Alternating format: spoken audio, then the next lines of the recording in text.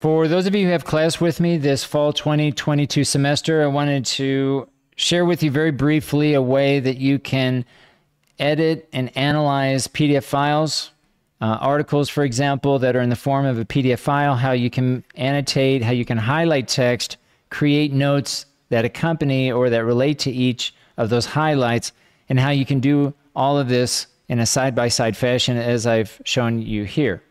Now, as you know, I'm using RemNote in my own lesson planning, and I'm sharing the lesson plans with everyone as we are progressing throughout the semester so that you're always aware of what we're doing day to day in our classes. I've also suggested RemNote as a tool, as a learner, as a student, as a way to gather your notes, your ideas, take notes in all of your classes, and how you can link those notes together.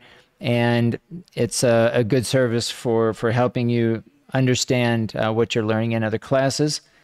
But today I want to be very specific and give you a way that you can analyze a PDF. Of course, you can analyze PDFs by edit or highlighting text and inserting text. I have noticed that in some cases, though, that the PDF tends to get large. The size of the PDF oftentimes will exceed the capacity of being able to upload those PDFs to the virtual classroom in some cases. If the document is over 20 megabytes, for example, you might run into some problems uploading that PDF to the virtual classroom. So I want to share with you an alternative, and using RemNote, you have an option to insert PDFs. Okay, obviously you'll have to create an account, but once you're signed in, you have an option to create a note and insert a PDF. So if you type in /PDF, enter, then you have an option to select a PDF to upload directly to the RemNote document. Now I've already done this. It appears here. It's kind of hard to see, but it's a PDF here. And for example, let me close this. Okay, this is the entire document, and I've included the PDF here. If I select this document, it opens up or provides a side-by-side view of the PDF and the notes where I can be taking notes as it relates to the document. So here in this case, I can select text. For example, here I can go in and select some text and add a highlight, select a color, copy an anchor, and I can go back to my notes and paste that anchor, and then I can create whatever notes I would like to as it relates to that highlighted text. Now I've done that already here. Notice when I select on the anchor icon, it takes me directly to the text within the PDF. So again, it's just a very quick way of looking at the text that you've highlighted, and also then comparing that to whatever notes that you're taking as it relates to that, whether you're paraphrasing that text, whether you're offering a reflection, or just explaining further clarification, whatever notes that you happen to be taking. It's a very easy way to cross-reference your note-taking with the text itself. All right, so I think this is a good way to bring in PDFs and make these notes.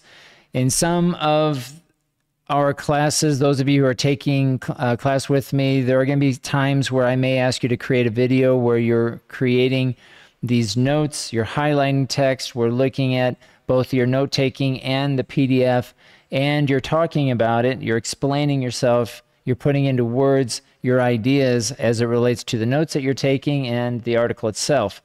So I think this is a really good way to do those types of activities when you're asked to create a video or even an audio, and you really need to be able to look comfortably at the text itself and your note-taking. And so I wanted to share this with you, a very brief but I think useful tool for modifying, highlighting, and annotating PDF files when it comes to looking at the text and bringing in your own perspective, your own interpretation of the written word. All right, so if anyone has any questions about using RemNote, Make sure you're reaching out to me if you are wanting to find some additional shortcuts. One of the things that may take a little bit of time as you're getting used to RemNote are all the shortcuts, the keyboard shortcuts that are available. But once you get a few of the main ones under your belt, so to speak, it does make it a lot easier to get around and be more productive.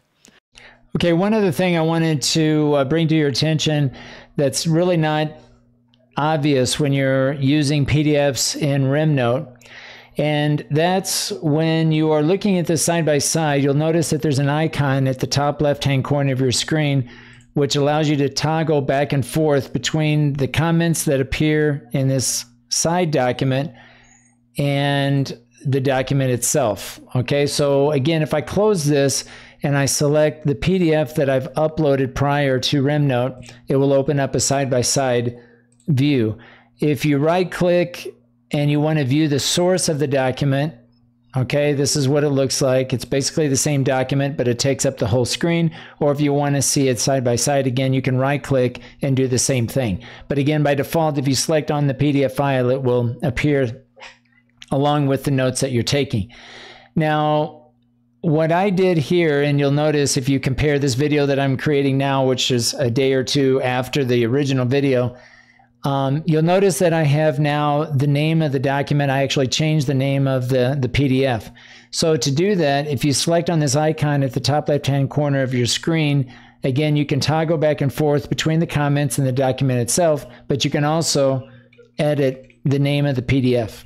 So for my purposes, I just simply added the name Smalltalk and then PDF just so that I can at a glance recognize that it is, in fact, a PDF file.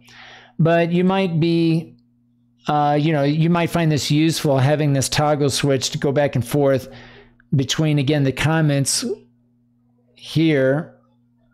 I'm sorry, it's not the comments, it's the actual text. You can view the highlighted text and it excludes all the other text. I misspoke earlier. It's not your comments that you're toggling, it's the actual text itself. And as you see here, it will label which page it was on. And you can focus only on the highlighted text, or you can go back and view the whole text and see the highlighted text. Okay, so it really depends on how you want to view this. But having this side by side, especially when you are asked to not only talk about the text and show the text that you've highlighted, but also your comments, I think having this side by side version is useful. So I just wanted to create this second video here to show you this toggle option and also how you can go in and make a change to the title of the PDF to make it a little bit more maybe representative of what the article actually is. Okay, so again, you might take that into consideration whenever you're using PDF files and determining which view is most useful for you. All right, if you do have any questions, feel free to reach out to me, and I'll see everybody in class.